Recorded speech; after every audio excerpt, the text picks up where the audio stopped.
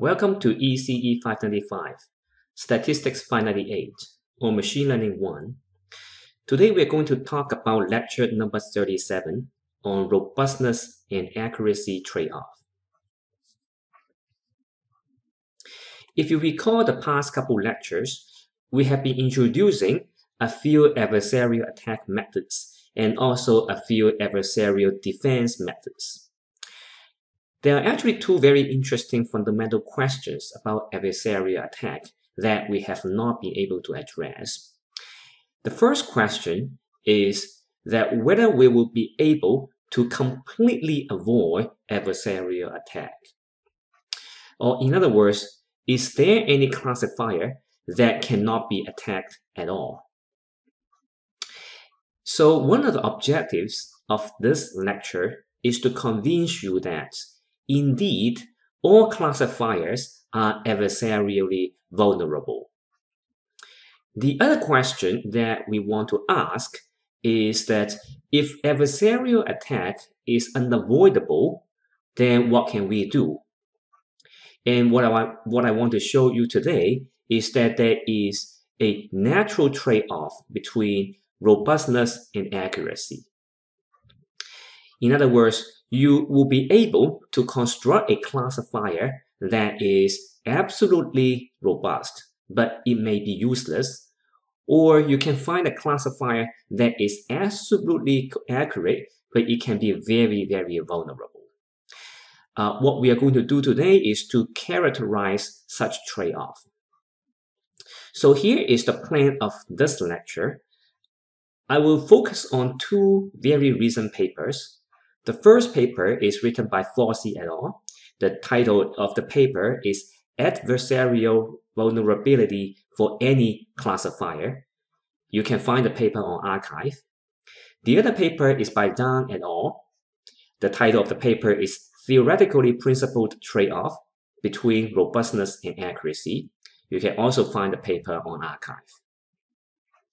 This lecture is going to be reasonably theoretical. However, in order to give you the main picture, I decided not to go into the technical details of each theorem. What I want to do is to highlight the ideas and then try to convince you that these two questions can be answered in the ways that these authors have proposed. Here is the outline of today's lecture. There will be two components. The first component is to talk about the question of adversarial robustness for any classifier. And then the second half of this lecture, we are going to talk about this robustness and accuracy trade-off. So specifically for part one, we are going to answer a few questions. We are going to ask, can we completely avoid adversarial attack? And is there any classifier that we cannot attack? And what will be the major influencing factor to answer these two questions? Okay, so let's first talk about the first part, which is whether adversarial robustness can be guaranteed or adversarial attack cannot be avoided by any classifier. So here's the question: is adversarially attack unavoidable? Now, how should we tackle this problem?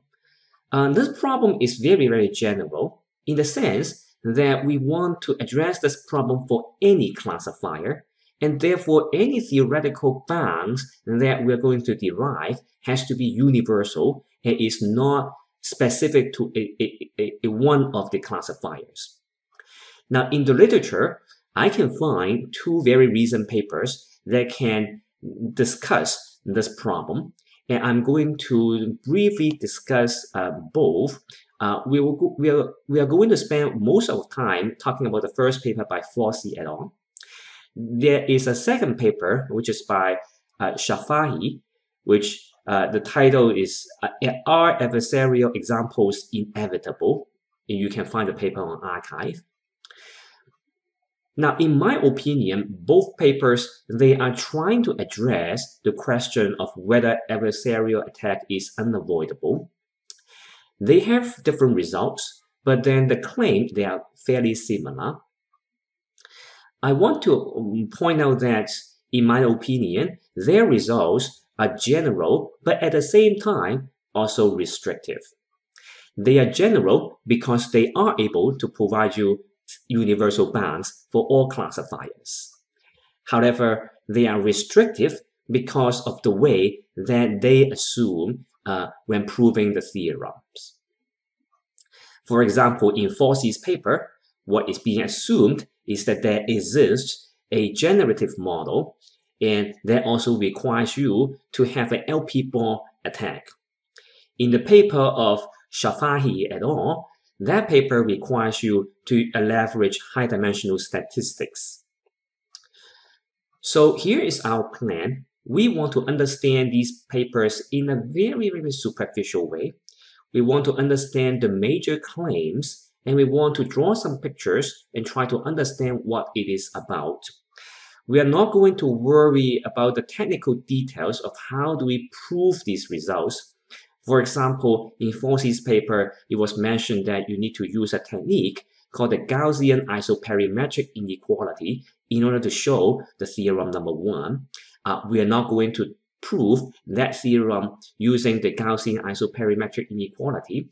However, we will state the theorem and we are going to understand and interpret what that theorem means. So to start with, let me introduce some notations given by the two papers. Let's assume that you have an input data point X. This is a noisy input data. This has been attacked. Now there is a very interesting thing. Okay, so this X is not attacked. So let me correct myself. This X is not attacked. Okay, so this is a clean X. Now there's an interesting assumption about the X, which says that X has to come from a generator. Now, what does it mean? Well, let me give you an X. I assume that something behind the X is happening.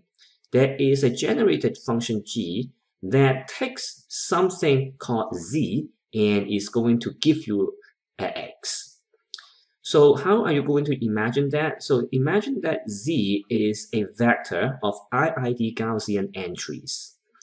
You send this Z vector through some kind of neural network, or generally we call them the generative models. And then what is being generated will be another vector that may or may not have the same dimension of your Z. Okay, so here is your Z, you have a generator, and then that will give you an X. Now, for those of you who have some experience in deep neural network, you probably realize that this is called the generative adversarial network. In a generative adversarial network, or GAN in short, you will also have a discriminator that trying to discriminate the output generated by this G. In our problem, we do not have the discriminator. We are only studying the generator.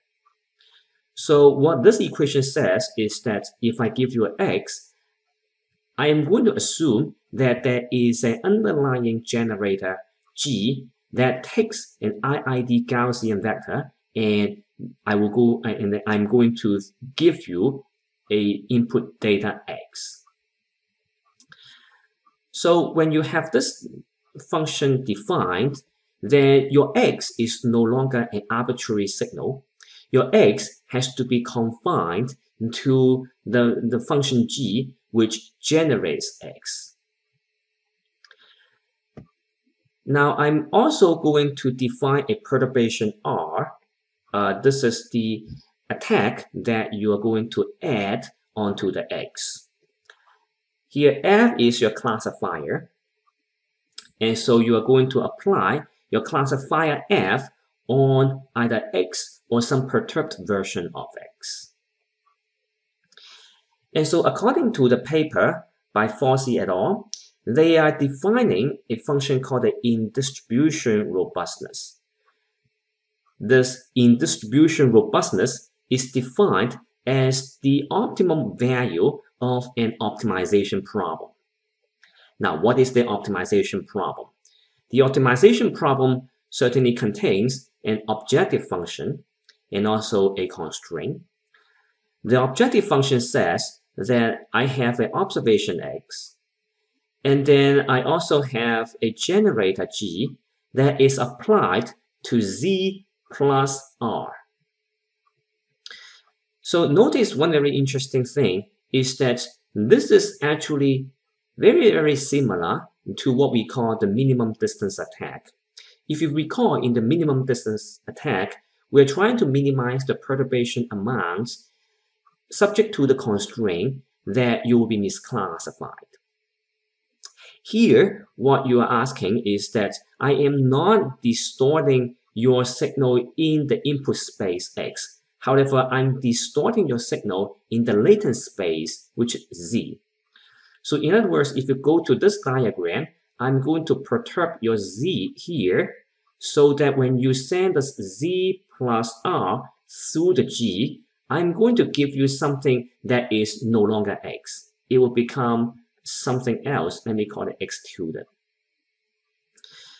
And therefore, this objective function says that I'm going to find an R that can minimize this distance. The distance is still measured in the space of the input. This is where you measure the distance. However, the perturbation is launched in the latent space. Now, I do want to do this perturbation in the latent space because I want to prove some results using the generative model. There is a constraint here. The constraint is also very interpretable. It says that once you perturb the data Z plus R, and you apply the generator G, and certainly that is going to give you something like X tilde. And so now if you apply F to X tilde, you want it to be different from if you apply F to X. So this would define the constraint. You want the data to be misclassified. On the other hand, you also want the perturbation amount to be minimized in the input space. And if you can solve this optimization problem, then the minimum value, not the minimizer, which is the R, the minimum value of this objective function is defined as the in-distribution robustness. Now, why is it called the robustness? It is called the robustness because the bigger this gap is, then the bigger margin you will have from your data point to the classifier's decision boundary. It's called the in-distribution robustness because you're really assuming that there is a generator G.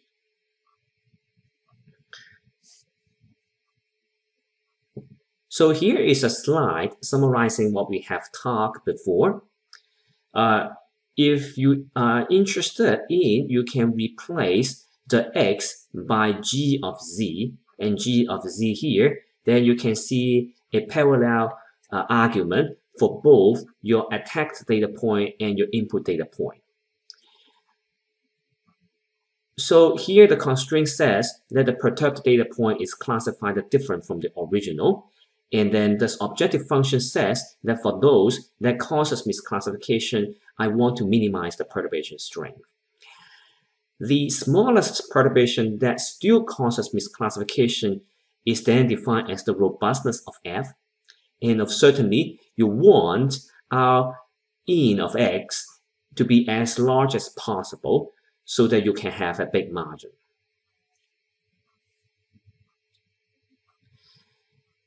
Now, there is another term that was defined in the paper. It's called the unconstrained robustness. Let us look at this definition here. The definition is actually quite similar to the in-distribution robustness. However, there is no longer this funny thing called the generator G. In the objective function of the unconstrained robustness, the objective function is just the norm of your perturbation R. And the constraint is simply the perturbation in the input space. And so this is a more general form than the previous slide. in the sense that there is no longer this generator that is happening in the equation. And clearly, we do want to study this thing called the unconstrained robustness. So what you can show is that this unconstrained robustness is upper bounded by the in-distribution robustness. Now, why is that true? Because here you have a larger degree of freedom of playing around your X and your R. Your X is no longer limited to the output of a generator, and therefore you will be able to have a bigger set of R that can minimize the perturbation strength. And therefore, in principle, you should be able to find a solution that will give you a lower objective value. And therefore, you can always show that the unconstrained robustness has to be lower than or equal to the in-distribution robustness. Now, in addition, if we can also prove that this in-distribution robustness is less than something, and if that something is universal for any classifier, and this something has some kind of a probability going to 0 or 1, then we will be able to claim something useful.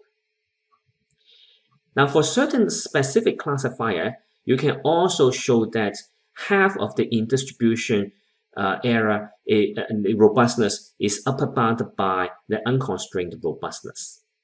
If you are interested in this theorem, you can read theorem 2 of Forsey's paper. So what we are going to do, and what Forsey did in theorem 1 of their paper, is that they are going to show a bound on the in-distribution robustness. If they can find this eta, then they will be able to also bound the unconstrained robustness, which is the robustness that we are interested in studying. Let me give you the main results, and then in the next slide, I'm going to give you some interpretation of this main result. As I said in the beginning of this lecture, we are not going to talk about the proof of this theorem because the proof of this theorem requires you to use some advanced probability tools, for example, the Gaussian isoperimetric inequality. Now, in addition, I'm not going to give you the full form of the theorem given by Forsey et al. I am going to give you a very, very specific case of this theorem so that we can draw some equations to understand what's going on. So the theorem says this in a very specific form, that if you have a classifier F which takes a d-dimensional vector and send it to one of the k classes, this is an arbitrary classification function, then for any eta, you're measuring the probability of this event. Okay? Now, this is exactly what we want. We want to upper bound the in-distribution robustness by some eta. And this result says that the probability for this event to happen is at least 1 minus something. And on the right-hand side of this something, there is a thing called the L, and L is the Lipschitz constant of the generator G. Now, what is Lipschitz constant? The Lipschitz constant is really the maximum slope of a function. If you're interested in looking at the details of the Lipschitz constant, you can read the Wikipedia page on this topic. So how do we interpret this result? Well, this result, you can also say that this is a number delta, and so with probability at least 1 minus a delta, I will have this R in of X to be less than eta. Okay, so with probability 1 minus delta, hopefully this delta is a very small number. With probability 1 minus delta, then this event will hold. If I can find this event, then certainly according to the previous slide, I will be able to upper bound my in-distribution robustness. So instead of proving the results, let us take a look at this quantity on the right-hand side and see if it is giving us some idea of what's going on in this robustness business. Let us look at this equation. The event that you're measuring is the in-distribution robustness to be less than or equals to eta. So what this means is that you want the robustness to be no better than eta. Now remember that Re is the in-distribution robustness. The bigger the Re, the bigger the margin you will have between data point and also the classifier's separating hyperplane. And so if you want to put an upper bound eta on Re, then essentially you are saying that your robustness is no better than eta. And certainly this is a bad event. And for bad event, you want this to be small. However, when you look at this equation, the equation says that the probability of this event is indeed bigger than 1 minus something, and hopefully this something is small. If this is small, then the probability of having this bad event is quite likely. Now let us look at this quantity here. This is e to the power minus eta squared divided by 2L squared. As I mentioned, L is the Lipschitz constant of your generator function. And so normally what you can see is that L is much less than the dimensionality of your data point. Or in other words, your L is typically not a very big number. And therefore, as long as you can launch a perturbation of magnitude, eta that is proportional to L, then you have a high chance of fooling the classifier. For example, if you set eta to be 2L, then you can show that the probability of having this bad event is at least 0.8. And so now, what is the meaning of this eta? Well, the eta certainly is the upper bound on the robustness. But if you recall the definition of the in-distribution robustness, that in-distribution robustness is the minimum perturbation distance from the point to the plane. And therefore, the bigger the eta is, that means your perturbation strength is increasing. And so if you set the perturbation strength eta to be just as small as 2L, then you can show that the probability of making sure that this to happen is at least 0.8. And this is almost very likely to happen. And so for just 2L perturbation magnitude, you will have 0.8 probability of fooling the classifier. And therefore, with a very small perturbation for any classifier, because this equation is independent of a specific classifier, all we need to know is the Lipschitz constant that is about the data point. That has nothing to do with your classifier. That only says that your training data sets contains data points X that can be generated from a generator. You can replace the classifier by something else. That generator is not going to change. And therefore, this result is universal to all classifiers.